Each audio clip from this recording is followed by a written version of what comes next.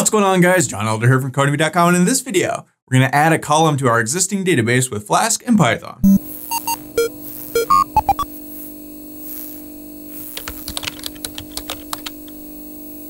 Alright guys, like I said, in this video, we're going to add a new column to our database. But before we get started, if you like this video and want to see more like it, be sure to smash the like button below, subscribe to the channel, give me a thumbs up for the YouTube algorithm, and check out Codemy.com, where I have dozens of courses with hundreds of videos to teach you to code. Use coupon code YouTube1 to get $30 off memberships to all my courses, videos, and books.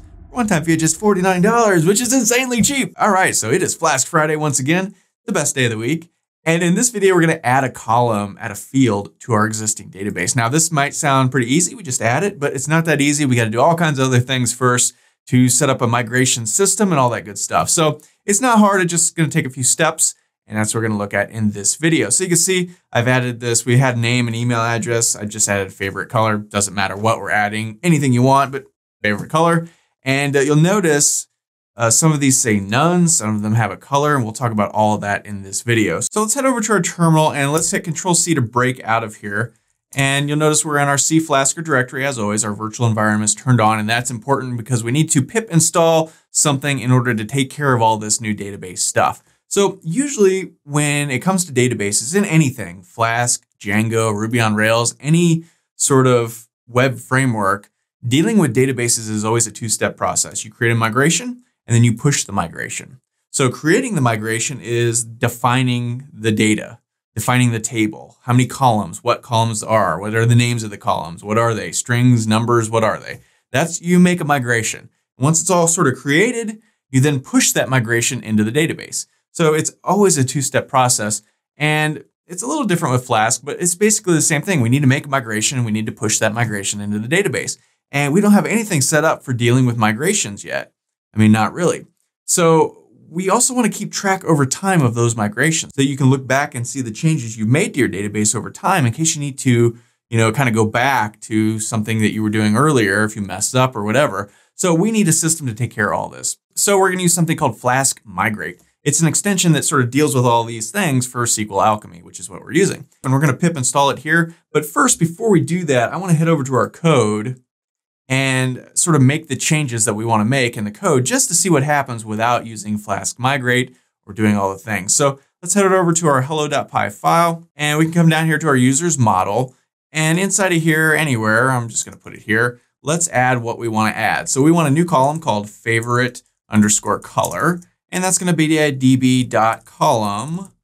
And this is going to be a db.string, and let's put it at 120 characters, doesn't really matter. Now you'll remember these other fields, these other columns that we had, we put nullable equals false and unique equals true. Nullable means it can be blank or not. In here, we're saying, hey, it can't be blank, right? The username and the email address, they have to put something. It can't be blank. But with color, we don't really care, so I'm going to leave that off. It can be blank if you want. You don't have to tell your favorite color, so we'll leave that as just the way it is. So, okay, that's all there is there. Now let's come through here and look at our form. Here we have name and email address. So we're also going to need one for favorite underscore color. And that's going to be a string field. And in here, we want it to say favorite color. And again, here we're having validators saying, hey, you have to put something here. We don't really care if they put the favorite color in or not. So we're not going to put a validator. So, okay, that looks good there. Now let's come down here into the update form. Anytime somebody fills out that form, we need to account for that. So I'm just going to copy this whole line and paste it in again. And instead of name to update email, it's going to be name to update favorite underscore color. And the request.form is going to be favorite underscore color again. Okay, and then let's come through here and just kind of look and make sure there's no other places where we need to put that. And that looks fine there. Now, let's see, what else? The add user, to originally add the user, not to update it, to type it in the very first time, we're gonna have to make a change here. So let's come through here. And here we're defining name and email. We also need to define favorite underscore color, and that's gonna equal form dot favorite underscore color dot data. And that's just the same format we're seeing here and here, right? So, okay, that looks good there. And then down here, we have to go form dot favorite. Man, I should have named this something else. I'm getting tired of typing in favorite color over and over again. Form.favorite_color.data equals that. Okay, that looks good. Let's make sure nothing else is needed in any of these places. Okay, so that looks good. Let's see. Nothing here. Nope. Nothing here. Okay, so we're good there. Now, the last thing we need to do is come to our template file. And let's see, the update page will probably need to be updated. So remember, when we go to the update page, there's a form and it has each of the form fields. So we're gonna have to add one of those. So first off, right here on the page itself, where it lists the things, let's also put r_user.favorite_color. Okay, okay. And now when we want to update the user, we're going to have to add that form field to the page. So let's just grab one of these form. Let's do the name. So label and field itself, and let's put it down right here. So this is going to be form.favorite_color. Let me just copy this. I'm getting tired of typing this out. All right, so then here form.name is going to be form.favorite_color. And the value is going to be named to update.favorite_color. All right, that looks good. So that's the update page. Go ahead and save that. But now the actual, let's see, user page itself. No, not that one. The name page. No. Let's see, add user page. All right, so when we want to add a user the very first time, we'll have to tinker with this page too. So again, down here where it lists the things, let's just list it on the screen. And this is going to be r_user.favorite_color. All right, that looks good there. And let's see, same thing for the form itself. We need to add a form field. So let's go, this is the email label, this is the name label. Let's copy all of this stuff. Let's just put it right here. Let's put a line break. So this is going to be form.name.label. So this is going to be form.favorite_color.label. Let me copy this again. And here it's going to be form.favorite_color. That looks good there. Okay. Finally, the last place right down here, we want to output this to the screen one more time. So this is r_user.favorite_color. Okay, I think that's it. So we made a lot of little tweaks here. And I probably missed something, but hopefully I didn't. Let's look at this update page again. Let's put a line break between these two guys. Save that. Okay, so let's head back over to our terminal. Let's go Flask run, and let's see what happens when we try and load this page now. So we come back here, go to our main page, click add user. Uh-oh, we get a big, horrible error. That's because we made a change to the database, but we haven't migrated. We haven't changed anything internally in the database. We just sort of tinkered with the code.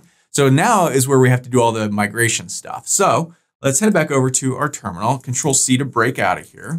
And like I said, we're gonna use something called Flask Migrate to take care of all of this stuff. It's an extension that sort of deals with all this stuff for SQL Alchemy. It will do all the stuff behind the scenes. We just have to sort of install it and turn it on. So head over here, make sure you're in your CFlasker directory, make sure your virtual environment's turned on. This is important. We need to install this inside the virtual environment. So let's go pip install, and this is just flask-migrate. And the F and the M are capitalized. So, okay, that will run out, grab it, install it. Okay, that looks good. Now, before we set this up, we need to make a couple of quick changes to our main app. So head back over to our code again, go to our hello.py file, and at the top of the page here, we need to, let's put this right underneath our SQL Alchemy thing.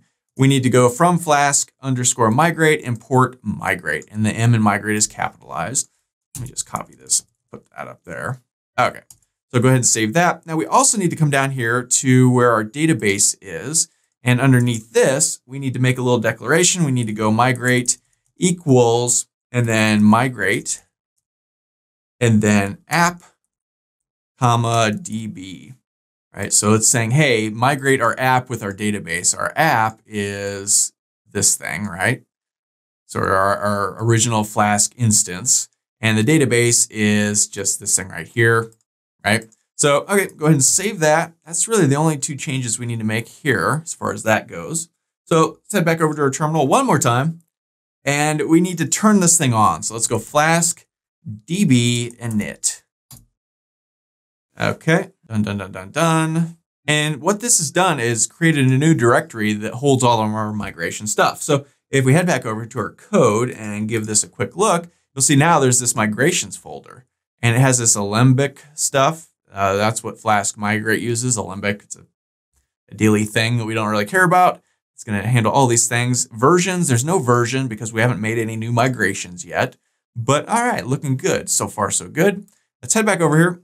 And we need to make our initial migration. So let's go Flask DB. And you could just hit Flask DB. And now you have this Flask DB command. And you can see some options and things if you want to learn about this. You can check that out. But for now, let's go Flask DB. And what we want to do is migrate. And let's go -m. And then let's call this the initial migration. Okay, so that's created our initial migration. And if we come back over to our code and look in our migrations folder, we can click versions. And now there's a migration in there. And you can see it's got a name. And we're adding to our users table the favorite color column. Right? So it's figured out what we've made different. It's sort of made a migration for that. And now we can actually migrate. We can push that migration into the database. And to do that, we type in Flask DB upgrade. So we're not migrating, we're upgrading. Same thing. In every other web framework like Django or Ruby on Rails or whatever, this would be migrate, but Flask calls it upgrade. So same thing. And okay, that looks like it worked. So let's go Flask run to run our server again and see if this worked. And moment of truth, see how bad we messed this up. Oh, seems to have worked. Favorite color is listed there. And you'll see all of these say none because originally when we added these records, we didn't have a favorite color. So there's nothing there to grab onto. So it's just generated none. So if we wanted to, we could go to John Elder. We could change this. Let's say blue. If we submit, that looks like it worked. Come back, now it says blue. That looks good. Let's go test Elder, test@elder.com, and test's favorite color is silver. Let's click submit. User added successfully. Test Elder is silver. And if we come back here, yep, sure enough, silver, blue, none. And we're good to go. So it's sort of a lot of different steps here to add things. First, you have to go through your code and add the actual thing. You know, we added the favorite color column to our user database, our user table. Then we had to go through all the pages to like add these form fields and add the words here. But after we do that, it's just a matter of installing Flask Migrate and setting that up. Now, from now on, anytime you want to make a migration, you'll just come back here, break out of here. You'll go Flask DB migrate -m, give it a little commit message, added something. Hit enter. I'm not going to because we haven't added something. And then after you do that, that will make the migration. Then you push the migration by going Flask DB upgrade. And I'm not going to do that because we haven't made a change, but that's all there is to it. So pretty simple, not too bad, and pretty cool. So that's all for this video. If you liked it, be sure to smash the like button below, subscribe to the channel, give me a thumbs up for the YouTube algorithm, and check out Codemy.com where you can use coupon code YouTube1 to get $30 off membership. So you pay just $49 to access all my courses, over 47 courses, hundreds of videos, and the PDFs of all my best-selling coding books. Doing over 100,000 students learning to code just like you. My name is John Elder from Codemy.com, and I'll see you in the next video.